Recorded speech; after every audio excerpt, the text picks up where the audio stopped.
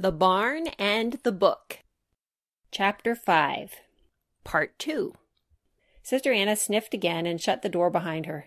With one last glance to be sure that all of the children were with Sister Catherine, Sister Anna turned away from the church and the animal farm and made her way to the prayer garden, to her favorite seat in her favorite corner.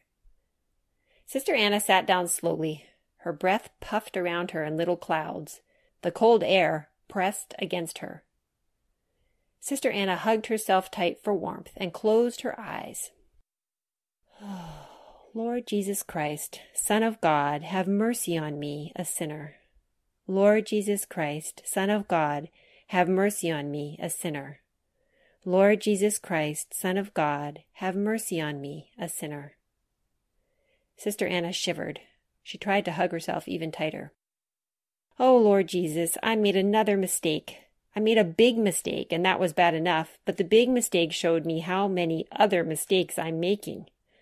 The Sunday school class ran away. The whole class. They ran straight out of the room, and they didn't pay any attention to me at all. They didn't even show that they heard my words. Maybe they didn't. It was so loud in there. But it just shows that my teaching is always bad, not just today. If they had any respect for me, they would listen when I talk. I didn't earn their respect, so now, when I need them to listen, they don't. The air around Sister Anna was completely still. The sounds of the children and saucer had faded. Perhaps they had gone back into the building. I shouldn't be the Sunday school teacher. I'm so bad at it. Why did Urantissa give me this job? It was a mistake. Sister Anna's eyes popped open.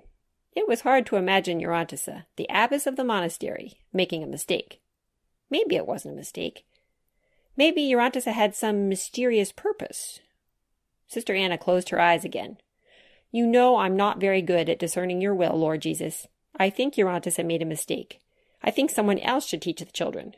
Should I tell her? Sister Anna tried to imagine herself seeking out Urantissa in the small wood-paneled room behind the monastery office. What would she say to her? Sister Anna realized she would have to begin by explaining that her whole class had escaped from her during Sunday school. The whole class. Because of a dog and 2 runaway goats. No, not because of goats. Sister Anna closed her eyes again. Because of me. Because I didn't stop them from running away. I would tell her that, and then she would know that someone else should teach the children. Maybe Sister Sophia. Probably Sister Catherine. Sister Anna breathed a long, wobbly sigh in the middle of her prayer. She sat still, squeezing herself and shivering in the cold, cold air. It's not that I mind telling Urantissa what happened, Lord.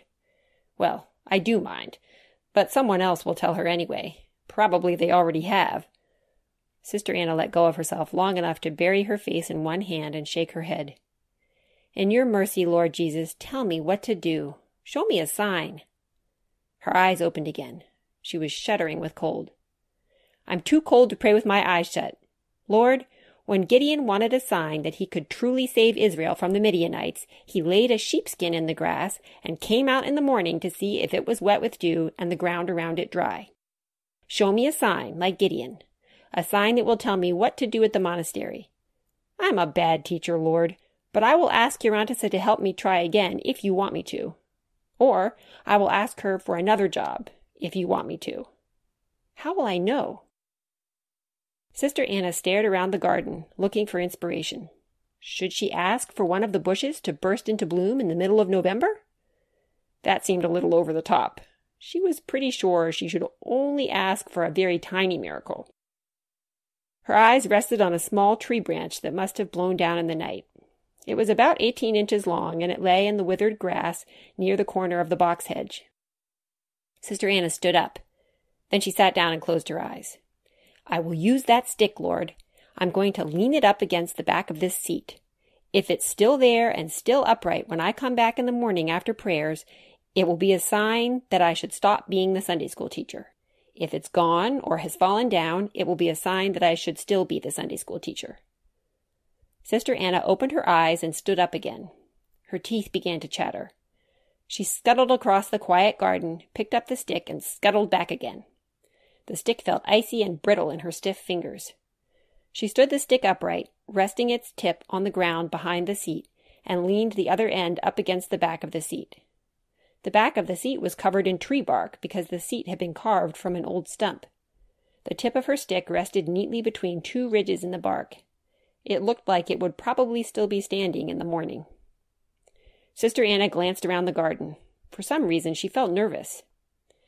"Well, I can't think of anything else to do, Lord, so this will be it. There's the stick. I will come back in the morning." She started to walk away, then stopped and looked back over her shoulder. The stick was still there, motionless, leaning against the seat.